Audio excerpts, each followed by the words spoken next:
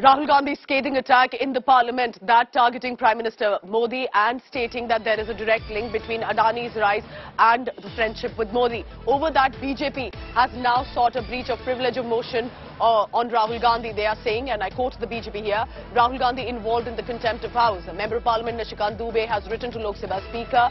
Rahul Gandhi, remember, had leveled charges on Prime Minister, but BJP says, where's the proof?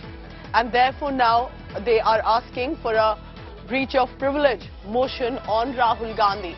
So that's a big news coming in today. Remember, it's a big day for the parliament. It's going to be fireworks apart from the Adani issue already raging on.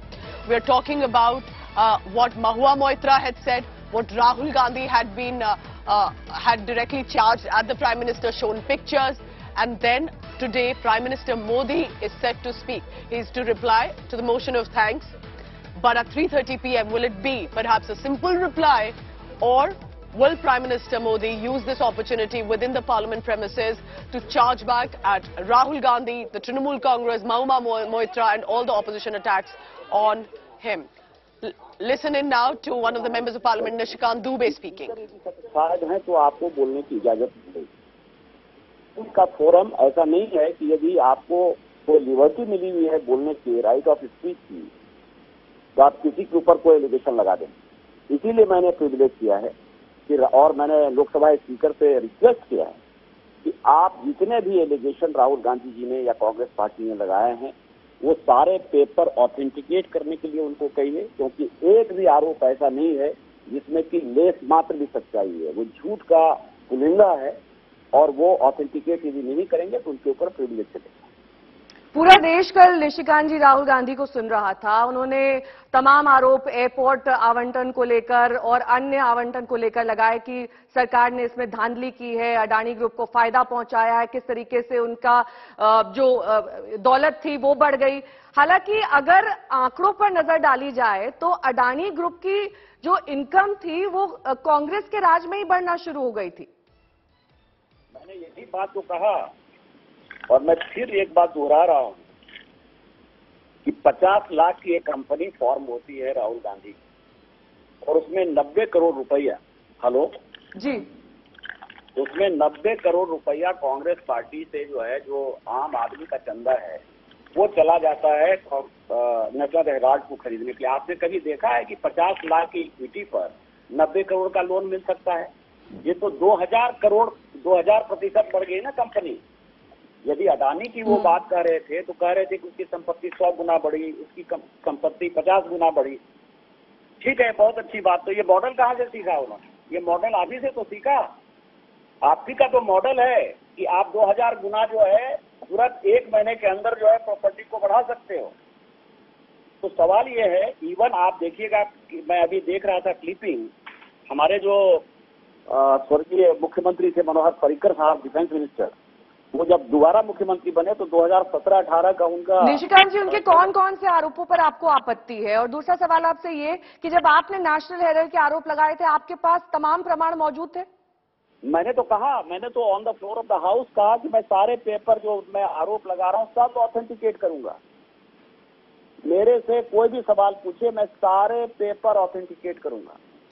GMR और GVK को airport बनाने का कोई अनुभव नहीं था जब 2005 में दिया गया। और आप ये बताइए, वो कह रहे हैं कि कानून चेंज कर दिया। ये कानून बना कब था? किसने बनाया था? पूरी दुनिया में यदि ये बता दे कि जीएमआर और जीवीके को एयरपोर्ट बनाने का जो है कोई एक्सपीरियंस था, तो मैंने कहा इस्तीफा दे दूंगा। मैंने कहा कि अडानी जी यदि एक भी दिन प्रधानमंत्री जी के साथ उनके प्लेन में ट्रेवल किए होंगे प्रधानमंत्री बनने के बाद, तो मैं इस्तीफा दे दूंगा। मैंने कहा दूसरे की तो बात पड़ी, यदि मैं बोल रहा हूं तो वहां इंडिविजुअल मेंबर ऑफ पार्लियामेंट के तौर पर बोल रहा हूं, और यदि मुझे कोई एलिगेशन लगाना होगा तो मैंने तो एलिगेशन लगाए। मैंने कहा 12 ब्रांसन स्क्वायर में रॉबर्ट वड्रा का है फ्लैट, मैंने कहा कि मैं ऑथेंटिकेट करके दे दूं। जान दो। ठीक है, बहुत बहुत शुक्रिया निशिकांत जी हमारे साथ जुड़ने के लिए। All right, so the BJP is all set. They're not going to let Rahul Gandhi get away so easily. Joining me now is India Today's Mausami Singh for the latest. And Mausami, clearly quite ruffling a few feathers yesterday. Rahul Gandhi made direct charge and Prime Minister Modi is set to be replying to the motion of thanks today. What can we expect from the parliament today as and when it resumes? Pooja, every time the Prime Minister has replied to the House, we've seen point by point rebuttal by the Prime Minister of each and every opposition leader who's made certain accusations.